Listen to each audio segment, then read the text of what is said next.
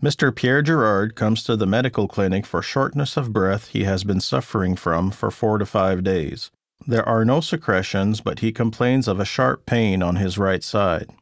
After taking the user's medical history, the nurse carries out a physical examination of his respiratory system.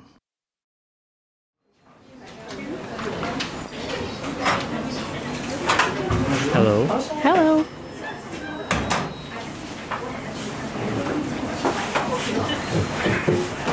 My name is Maria Hernandez. Can you tell me your name and date of birth? I'm Pierre Girard. I was born on April 5th, 2002. What seems to be the trouble? I have a difficulty breathing and I have a pain on my right side. Okay. Before going forward with the physical examination, the nurse must take the user's medical history to help with her diagnosis. This evaluation is essential in order to collect objective data, enabling the nurse to make an assessment and guide her intervention.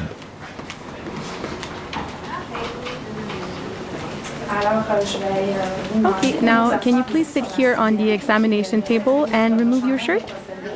I'm going to check your respiratory system. Perfect.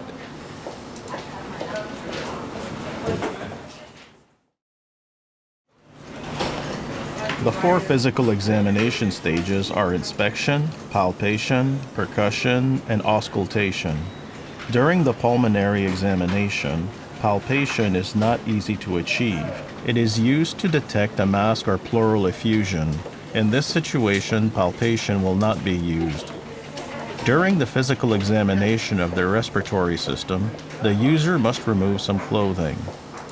Men can just remove their shirt, but women can put on a gown which can be lifted and lowered as needed, while preserving the user's modesty.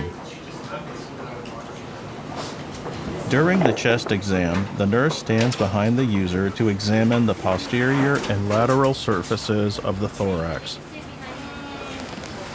Then, she can repeat the same procedure at the front, thus avoiding unnecessary back and forth movement. The first step of the physical respiratory examination is inspection. To that end, the nurse checks the skin tone and the user's position when breathing. She then assesses the shape and morphology of the rib cage. She compares the antero-posterior diameter with the transverse diameter, checks the neck, trapezoid, and abdominal muscles.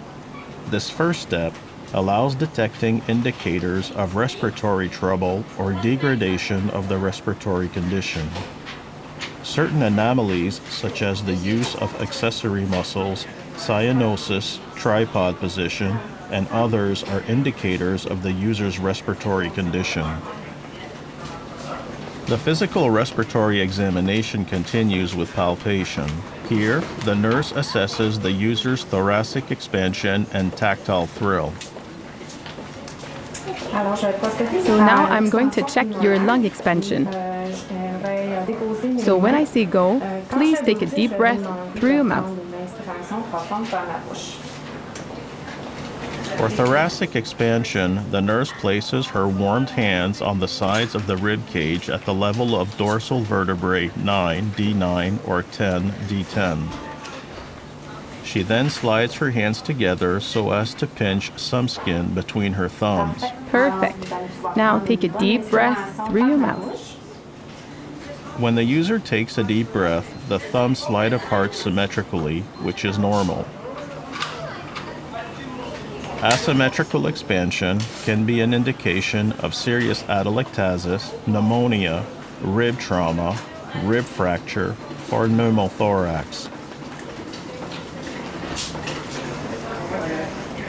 Perfect.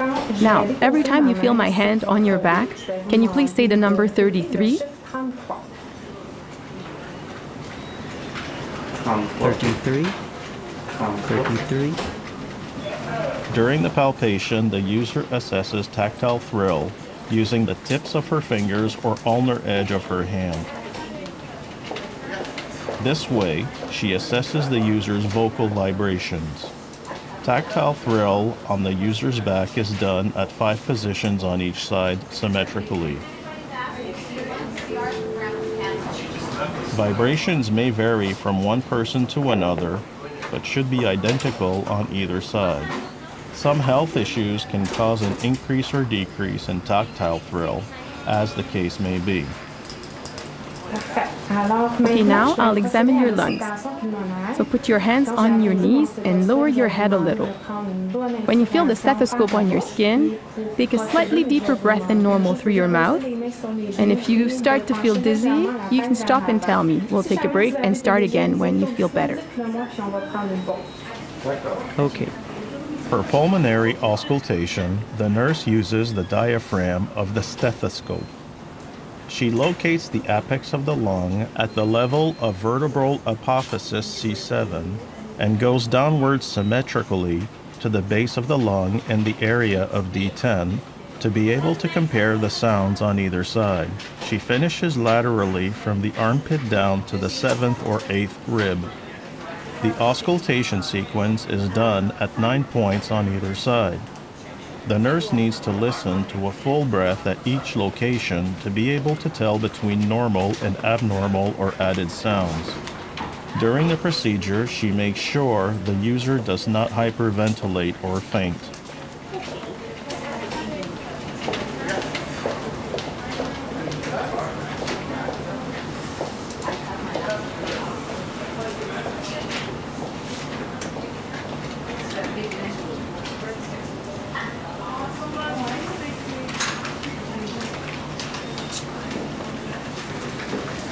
Okay, so we are done with the back side. So now we'll do the front.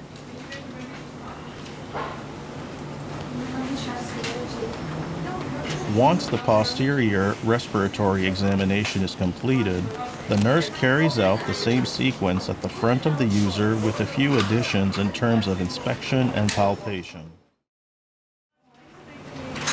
Did you notice anything abnormal? Well, I'll finish the examination first, then I can tell you if I find anything. Perfect.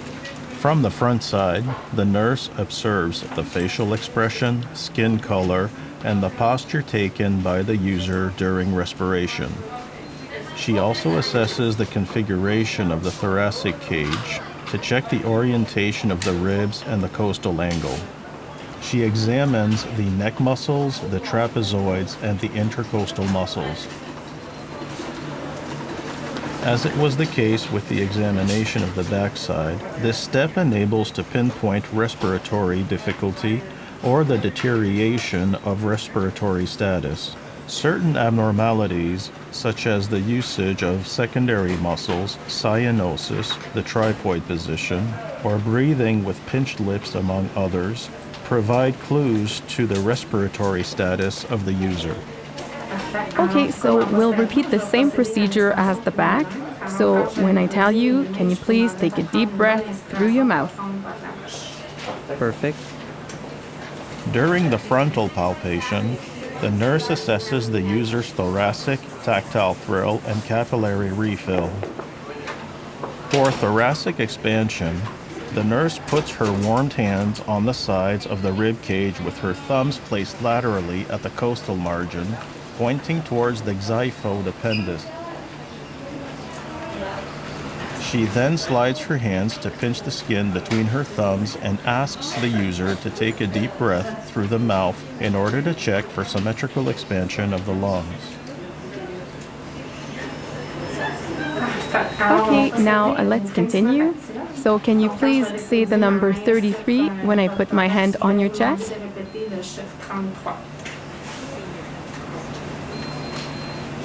33. During palpation, the nurse assesses the user's tactile thrill using the tips of her fingers or ulnar edge of her hand. In this way, she can assess vocal vibrations. Tactile thrill on the user's front is done at 4 positions on each side symmetrically, being careful not to touch the breast tissue if the patient is a woman. Vibrations may vary from one person to another, but should be identical on either side. Some health issues can cause an increase or decrease in tactile thrill, as the case may be. Okay, so I will now perform an auscultation.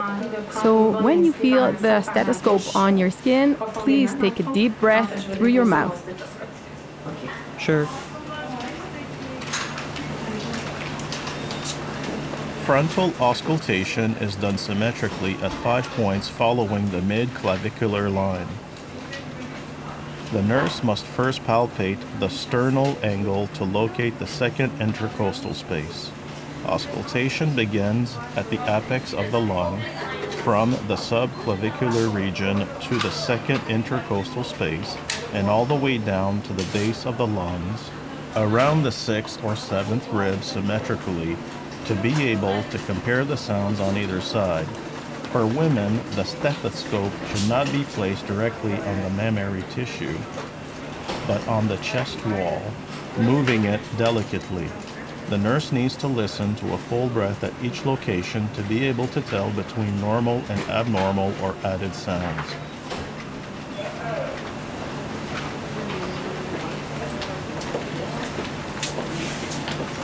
You can put your shirt back on and move to the chair. So what I've been able to find is that you seem to have a respiratory tract infection.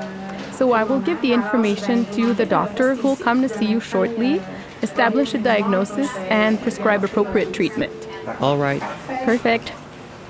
Take good care. Thanks. At the end of the physical examination, the nurse makes notes of her findings and prepares an assessment statement.